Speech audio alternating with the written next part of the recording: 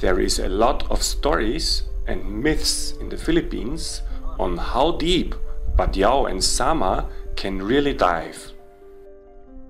We will now follow Nazahali in real time, making his deepest dive during the contest, which was held in Davao in the southern part of the Philippines.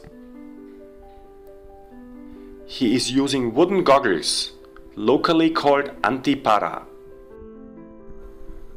One rope is attached to his waist, the other rope to the weight, the so-called babet. His babet has wings to maneuver during descent. Before the start, Nazahali performs strong hyperventilation and makes whistling sounds. Most of his friends dive head first. He will dive feet first. He will fill his lungs only partially before the dive.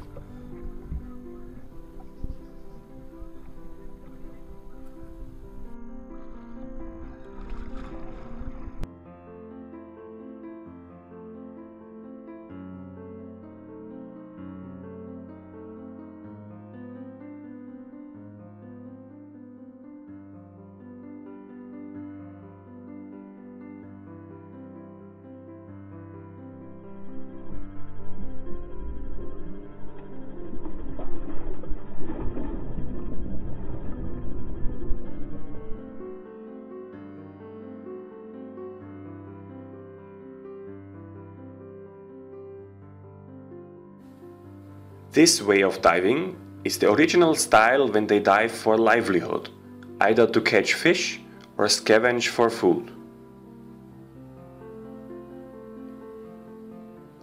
Typically, they have no need to go so deep since their only goal is to reach the bottom for the fishing activity.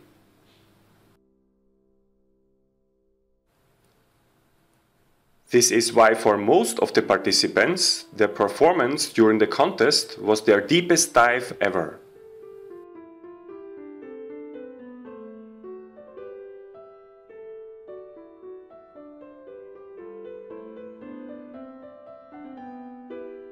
Contrary to popular belief, the Sama or Kadayaw do not intentionally burst their eardrums.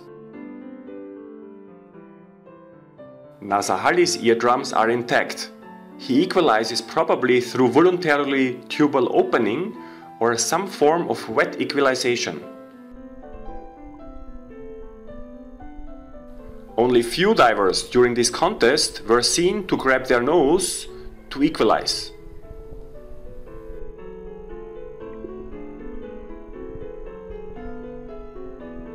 When the divers reach the bottom, some stay there for some time, some don't.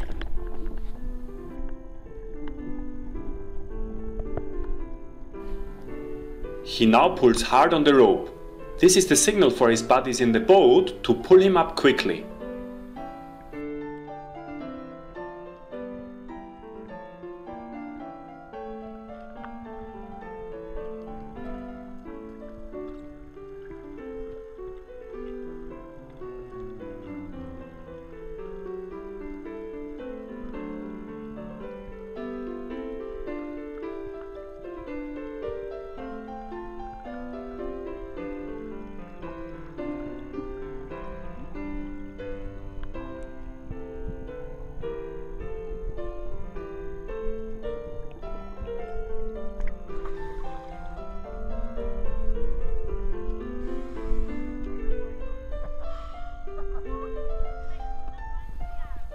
The depth gauge reads 242 feet, which is 73.8 meters.